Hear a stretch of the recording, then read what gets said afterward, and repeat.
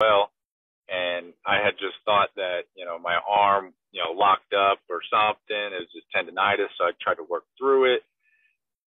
Didn't work and ended up, they took me off the roster. And the day that they took me off the roster, I went home and started that whole process on getting my elbow, further looked at, and ended up having to go to Dr. Andrews in Montgomery, Alabama, or his facility. And they patched it right up.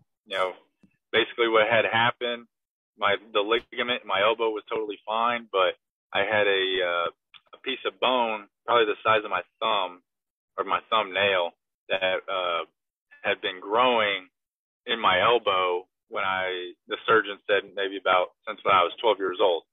And so since I was 12 years old, this piece of bone that popped off started snowballing, and on one pitch or in that inning, it pops off my elbow, and my ligament was trying to hold it in, and that, back and forth motion, that's why I couldn't feel anything. And I passed all those tests of like the standard, is your UCL. I didn't feel a pop. So, that was kind of, why I thought I just had some elbow issues. And I had been throwing, but it just felt really, really uncomfortable.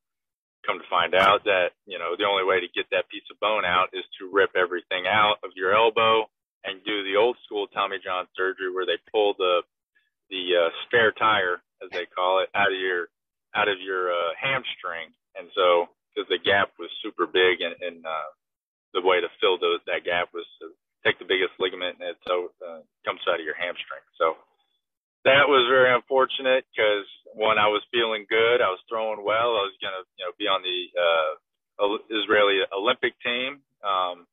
And then it just